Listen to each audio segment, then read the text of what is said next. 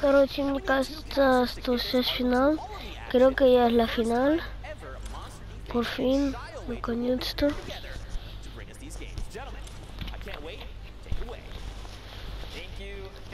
Thank you so very much, Zeke. And yeah, like you said, it's Monster Deface and Shia Wager here on the horn for the first time ever, which is going to be pretty fun, man. I'm excited to cast some games. There's going to be some nice, scary casts, some nice, scary game coverage going on as well.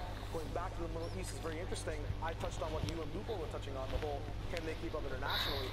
I thought they did a bang-up job. It was very nice, you know, fight dynamics, end game rotations. It was just good stuff all around the board. Yeah, it's one of those things, right? They weren't necessarily new to the scene. They just have a new kind of, I guess, platform to play on here. So to see all of the Middle Eastern region under one hub, that has been very exciting. And it's also important to note, some of these guys are playing out of Southeast Asia as well. So shout out to you guys. Trust me, you're not all just kind of plugged into this region. We get it. It's a combination of a bunch of different types of players from different regions of that area. So far, though, they have done a great job. They're talking predictions as well. I'm pretty sure we have the same predictions of Klops, Fiesel, and Hero Kappa who are coming out on top right now. We saw them just come second in the last game. So even when the world is against them, even when in all odds they shouldn't be winning or gaining points, second is a big feat, especially with Elam's to boot on the side as well. Yeah, for sure. When I actually did a VOD review over that trio specifically, they had some serious setups, and they were actually landing in the junction area. And I wonder if they're still playing it. I would assume so. I haven't quite seen the early game up there, so hopefully production can kind of look out for us and start us somewhere up north. It'd be cool to see, you know, kind of if they're sticking to the plan from the last time I reviewed them, or maybe I spoiled all the surprises. I mean, the big note about the trio is that they have had two partners, or they've had 4 people playing in total. They started with Hero, Fiesel, and Klops. Then they switched over to a guy named Flosaw, who's also part of that alter ego Ori. And then now they've gone back to Hero, back to their, you know, kind of natural dynamic of how they qualified in the beginning, how they kept on top of the leaderboards. And it's going to be interesting to see what they learned from the more aggressive style of Flosaw, coming back to now the whole strategical, tactical, more launchpad, macro-oriented gameplay of Hero Kappa. And you got to show some love to Hero Kappa. When we were checking out his gameplay, he was leading in frags, at least in the review that I did. He was really popping off. He was leading the box fights, he was getting the trades, setting up all the exchanges, and that's what you like to see in your trio. It almost makes me wonder, was he just AFK? Was something going on? Like, what's the story behind there? And that's one of the fun things when you're discovering a new region. It's learning, right? Learning about what these new players have to offer.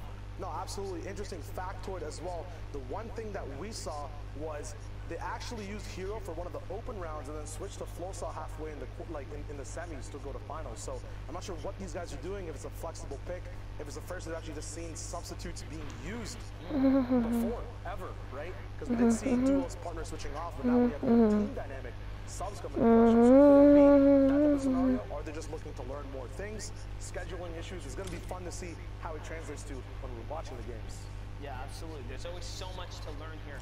And again, it just kind of goes back to the question, who is going to come out on top? We have a lot riding on the stakes here as far as, you know, our friendly rivalries, as you guys have seen kind of happen here. But anyways, there's our cast of predictions. You can see kind of what's going on. We're going to be leading right into our games, though. So, Klops, Fiesel, Hero Kappa, these are players we've wanted to look out for. We've talked about, you know, Flame, Prime, and Hunter, right, as being a favorite for Sundown and Zeke, people to just look out for.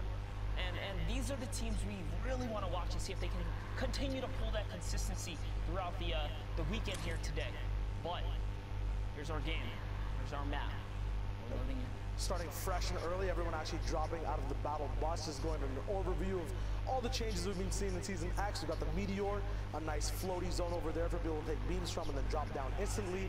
We have all these rift zones offering so many things in a risk-reward type of scenario. We have guaranteed pumps and tilted, but you can't build. So it's very interesting to see how people utilize that either early on fights or mid-game. Right now, we're tuning in straight into Retail Row for another throwback, Power versus ASMR. Yeah, and this is a little bit of a rivalry here. So interesting to see that multiple teams are contesting for Retail. It's one of those power POI spots. Not to, you know, use the word power because I know the team has it in their name. But we're here. This is the place you want to own. And don't forget, guys, we're tuning in with Middle East region from Heat to Game 4. So the action has been popping off all day long. And we're we're hopping right in. So this is the early taste of what is going to unfold here as our 32 teams are getting ready on the map.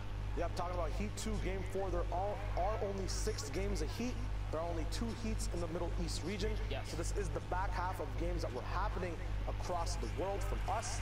At the moment, though, we're going to be tuning into, looks like another team at retail as well, popping through. Looks like there's going to be an early Elam getting knocked down. This house in particular as well, the doghouse, kind of connecting the residential and blacktop site, is kind of the place you kind of fight for control. And actually, this is actually Greasy. We're in Greasy. I was gonna interject, but you're kind of just on fire there. We actually hopped with another team. We're looking at Greasy ourselves. You guys know that taco time might happen at any given moment now. And the cool part about that is it starts to heal and regenerate health. And then at the same time, everyone's basically invincible. You cannot take damage during the time, but looks like, a little defense being played here by DS, Q, and DX, and he gets the exchange here, and that's why they're going to be able to successfully save Nijby. But again, the dancing happens. Which, by the way, it heals the down player. Oh, for real? Yes, so if you're down, your health comes back up.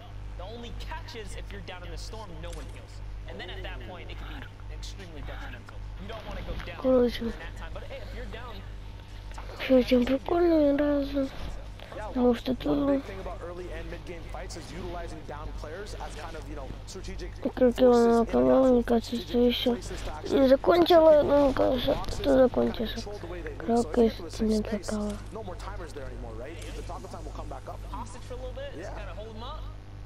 Use that little bit of leverage to bait out a team, turn that into a winning situation for you, because one of the cons of going on offense is you expose yourself. You're out there, you're vulnerable, you're moving, you're typically not building, and in those situations, that's where you get traded shots. But here, we're looking at Retail Row. This is what we wanted to focus on. NM7, FHD, and Young specifically have been hitting some disgusting shots over the course of today. The heavy sniper we know to be a favorite on a few of these players. Most teams only run with one sniper. We've seen multiple players picking up snipers on this squad. Yeah, the biggest thing about the sniper as a power weapon, as a win condition type of weapon to make moves off of, when you have shot, because you can see right now in the inventory, right? Let's just take this example. You only have 2 chances to use that shot. You miss with a heavy snipe, depending on your heavy ammo count, which gets found in much bigger, varieties of 7, 13 ammo spread around the map. You have so many more opportunities to land that heavy sniper throughout any point in the game. It's more expendable, which means you can play off of it so much more frequently. That's right. And just taking a look here, Yonks is going to get a nice little power upgrade to the loadout there as he picks up a blue pump shotgun. So you know the confidence is in their favor. They're actually glancing over at the Blackstops, not quite sure. They saw a little bit of aggro zombie movement, from the Fiends here, kind of lingering about, and because of that, they were cautious. They knew a team was here when we first checked in with them. Seems like the coast is pretty clear, and now they're gonna focus on taking off the pylons here. Yeah, one thing I actually wanted to talk about, we noticed Retail and Greasy coming in, right? We also made that little mistake with the houses. The big thing, though, to note about that, a lot of these house layouts are very similar when you're looking at it inside. And with new POIs, suppose you are a team that goes retail and it's so contested. Moving over to Greasy and having that similar layout, knowing exactly how to play those buildings, and as well looking at what are the power buildings in the POI, how does that kind of change the way you adapt to it versus a team that's not their monster? I mean, you absolutely need to know your layout. It's one of the perks of mastering a place and playing off a place for long periods of time. Now, let's just say if things were to just change and something new is to show up, that could be a big issue for some of the competitors. But hey, the best of the best adapt, and someone's gonna figure out how to make it work, right? Absolutely, you get the experience of playing in retail, apply it to Greasy, you might just get a whole new drop spot, right? Yeah, there's taco time, hey, that's free shields, that's, as you said, the free utilization of having a knockdown teammate, just staying alive, is huge things you can play off of. We're going to be looking at a Polar Peak team right now, also a very interesting POI that's been developed kind of in the meta game over this whole season. In the beginning, not many people wanted to land here, not seeing the actual potential of loot, as we did lose the big castle, but gained so much more map space and movement vertically around the map and actual sight lines towards Frosty, towards the cabins at the back, and even Happy Hamlet takes shots at people who are up here from Polar. Yeah, Polar Peak has always been one of those power spots to hold. You have this super high elevation, you have loads of rotation opportunity. And you can see here, it's been so long since we watched early game. I haven't even seen a team execute a proper kind of float across to big tree like that, right? So these are the small things that I nerd out over specifically is rotations, figuring out how people play their drop spots and figure out their loose situations. Something cool to note, guys, you actually don't take fall damage if you were to fall off a high place with the hoverboard. You've got all the factoids down, man. These guys I play a lot of tips. Let's go, Monty. It's something to think about. So don't panic, guys. If you ever want to really make an aggressive dive and push, it's actually a perfect opener to come in on the hoverboard. You are exposed, but you can jump off at any elevation, any height. And if you fail, it's okay. You'll be all right. That's one thing you also. One thing you also pointed out on, it's actually Heat 1 Game 4 from the Middle East at the moment, okay. Which is a whole new slew of players that we're going to be seeing because we were watching Heat 2 previously, so we'll see how this Heat panned out, how the end games kind of differ. Before we saw a lot of top-down shooting vertically, not many people challenging it late at all, a lot of miniguns, a lot of AR spam. Once that 7th zone kind of passed, it was free reign for those people on height. It's just about how many points can you efficiently accumulate. So now we'll see what are some of the other different type of win conditions endgame monster that you've seen in Comp Fortnite. Hey, I mean, the name of the game is to earn points regardless. You see squads that like to execute zone 6 for high ground and then dominate, right? Put pressure down, dictate the pace of the game. You see other players that tend to kind of hold mid-ground tart, hold down on shockwaves, and then make big moves towards the tail end, try and secure high ground, right? All of which are risk and reward plays. Personally, I think the scariest type of play style is going for height early.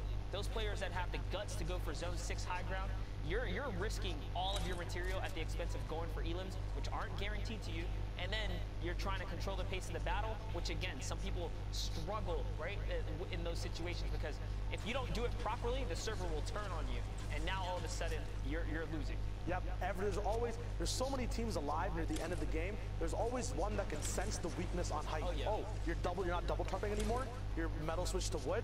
Here's an opportunity. Where's the spam? You're not hitting me. So yeah.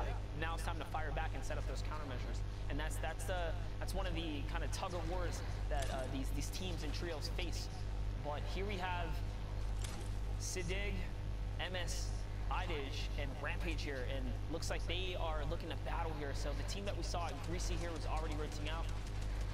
Here comes the fire. So just exposing themselves, no fear at all, just fearless out in the open, using a little bit of ducking there, kind of trying to naturally avoid some shots here. The shield bubble comes down. Invoke is on a weird position here.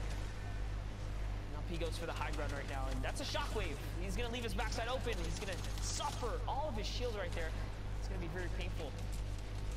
Now, one big thing to notice in this breakdown is on approach, Rampage, Sidig, and M-Sidig all together were doing a 2-1 breakdown at all times. They always made sure there was one person a little bit higher, kind of switching roles to make sure they had that 2-1 split. And you see it in this fight. It's two people on a wall on one opponent.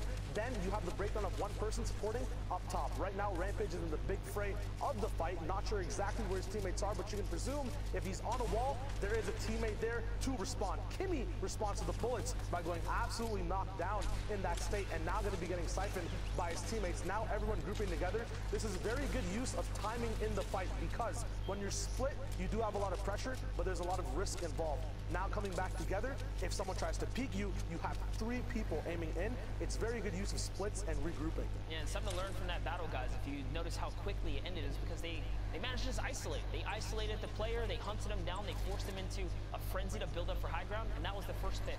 After that, the rest of the team just kind of fell in suit, trying to play catch-up to save their teammate.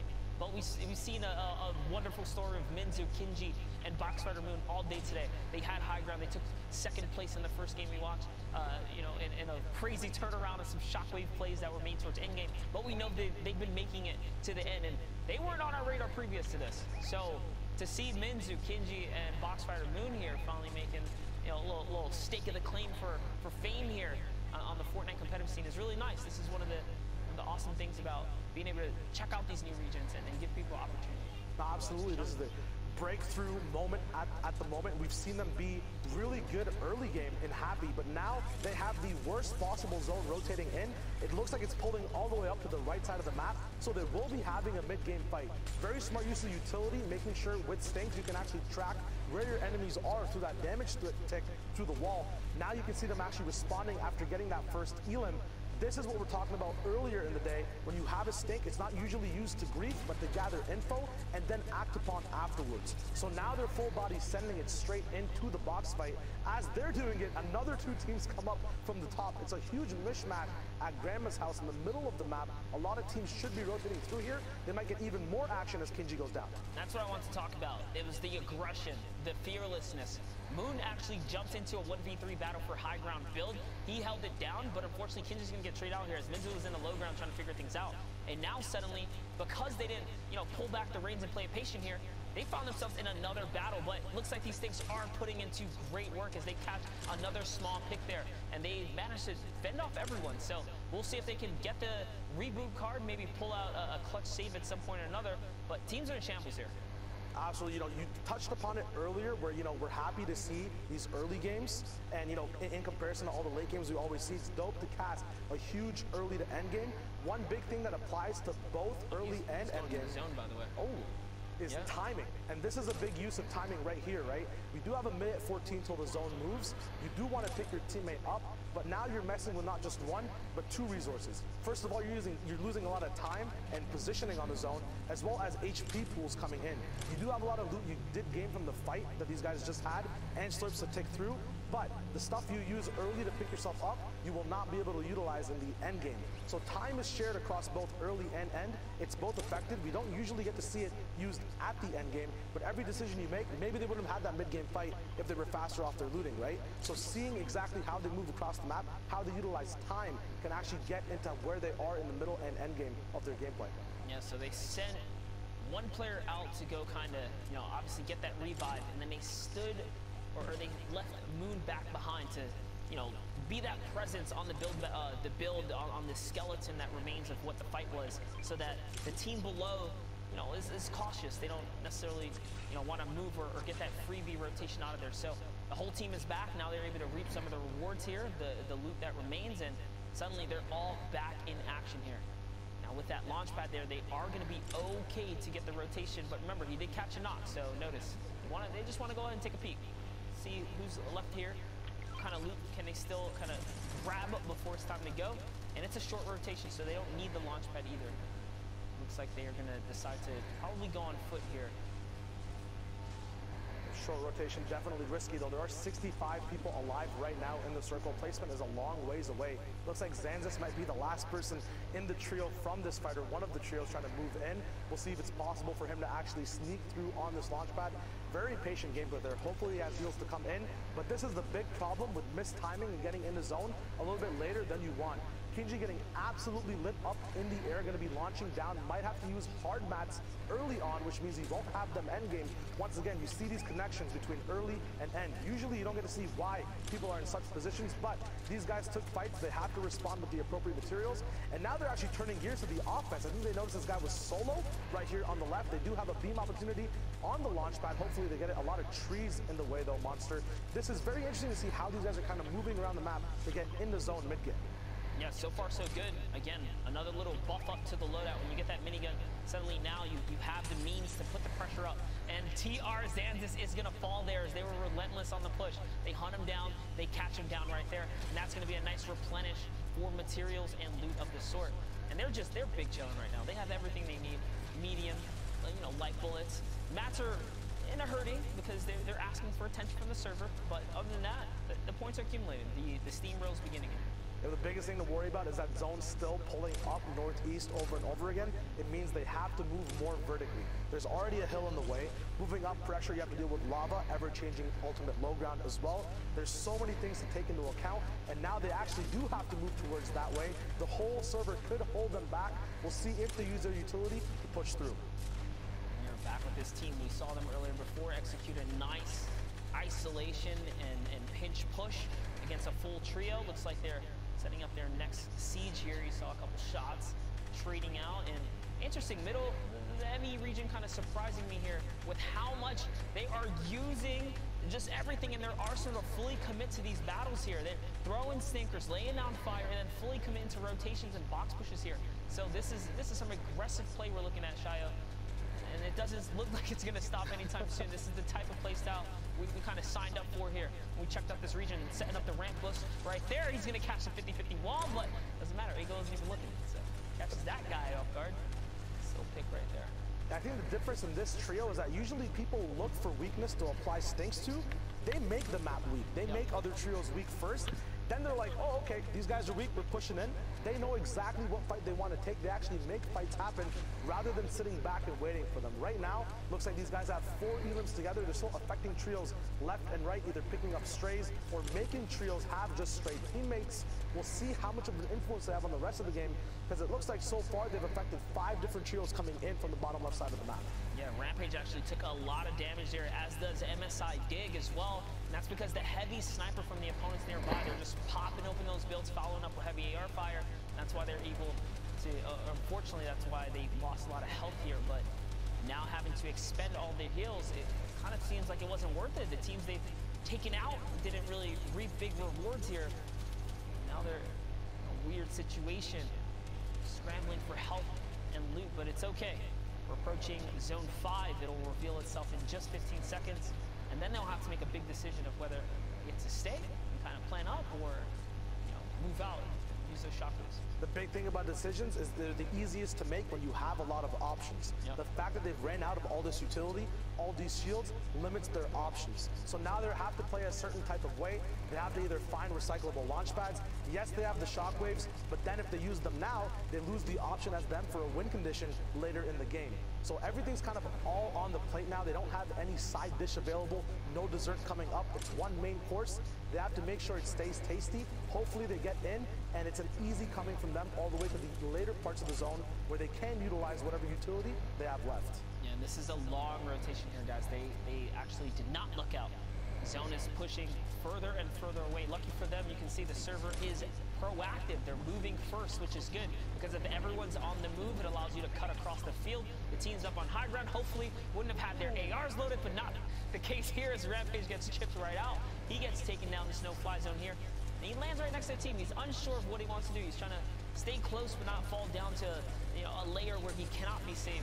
But it looks like that's it. That's it. This team split up. Rampage is out the game. Now it's just a duo that remains here. It's MSI Dig and Sid Dig here, cooking up this minigun. This is a very curious pressure point, so close to their opponents there. You can get punished in return with a shotgun. It's not going to be the case here. They're just dictating the push here. Jib goes down. It's going to be a nice catch for them. He actually just finished that. It wasn't even his elim. So he's just trying to be really sneaky here. See if he can steal some of the rewards here from the down body. Little does he know, it's right over lava. It's probably not even retrievable. Yeah, man, one big contingency off of coming off of a launch and losing your shield. It's a very risky, very, very risky play, is going towards another trio. Yeah. As you saw, they use another person's shield bubble because you attract all that heat. Maybe that trio doesn't want to deal with it. They're low on mats. They use their own resources, right? You turn 3 man's loot into 6 man's loot. The thing is, 3 of those people next to you are also not on your team. So as soon as they sense weakness, they turn right onto you. You saw that with Sadiq here, who now has 6 HP, taking a whole minigun ball from the trio that was closest to him, who was he was utilizing their shield bubble to kind of take protection from, but once that ran out, they knew exactly what was up. Now we're moving into that 6 circle off of half and half. 45 people left alive, 19 trios still there, 7 need to go down for placement. Still a lot of trios left in the game here, and this is a really weird spot to battle, especially with the low health. You don't want to step in the lava. You can't really afford to, and the elevation is only going to rise here as they go up and over the volcanic mountain. This is one of the steepest points in the world of the Fortnite world. This is similar to the polar peak climb here. It's a very steep wall you have to get up and over, and if they don't move soon, they're going to be stuck with their backs against the wall here. But you know what? It's more important, exactly, to try and pick up some siphon here. So Sigil going down there is going to be huge. That's going to at least help Sid get some health here if he can kind of hold out. A launch pad's going to be placed down in Upsy Daisy. Now into the next zone they go, and great tracking of his teammate here. That's actually a phenomenal job, even under the pressure and the circumstances that they found themselves in. Great job tunneling and finding his teammate. Yeah, even off of height and mid-ground, you mentioned going through this weird zone that's very vertical. Height still has a tough job actually carving in and making sure they can actually shoot down on people while they're moving around, because they have to change exactly how high they are. That's why you saw these guys not get beamed exactly where they were. You have such a dynamic placing of all the mid-ground layers as well, going up and down, changing layers based off of natural low ground, because if you're too high, that's a threat, right? You want to be in the perfect position. Now they're using shockwave nades. The biggest thing about these, though, is when you're using them endgame, you do take a tent tick every now and then. these guys only have about 60 to 70 HP to play with. So every one of these shockwaves must be perfect, and some could also be saved. Jiren actually going down for a huge Siphon Elim and mats that these guys did need. They were almost shambles. Now they're not. The last almost shockwave coming in from Sadiq, still taking ticks away from his teammate. Sadiq actually going down. Sadiq is the one up here. Another Elim on Fahad. He goes down. RPG available as well. Looks like Sadiq actually caught up with him in that mid ground there. Having mid ground over here is such a big deal as well, because you don't have to deal with any of the vertical pressure or low ground weirdness that goes on with the change of the map. That's some interesting decision making right there. They split the shockwaves, saying, you know what, we can't afford to make any errors, right? We can't even shockwave together. Let's split up. Let's use our own shockwave so we can't make any mistakes. And that's what they're doing right here. They're trying to execute the perfect ways possible. Unfortunately, as I kind of brought it up, Dig does make a mistake there, and now he finds himself in an odd situation. He's in between all these enemies. His teammates up on high ground. Up, he's trying to go to him. He's just landing in enemy boxes right now. That one big got to make a big move here, and he's going to get caught off guard there. Unfortunately, he did try to get that high ground. He was not fortunate enough to kind of secure the deal here. In comes the minigun pressure. This is an awesome job right here. NJ is going to fall down right there. The Siphon has to come through here so he can get this health bonus. This is putting him in just a better and better situation as time ticks on. And it's looking like a solo right now. This is looking like a solo endgame here, if I'm not mistaken. Everyone representing and looking out for themselves here. There's a huge, heavy snipe shot right there. Dig's going to get really hurt. Can he trade out a shot? The zone's going to go out and finish him off here as Power finds that one right there. And it's MN7 versus this last player right here. There's only 2 players remaining, Shayo.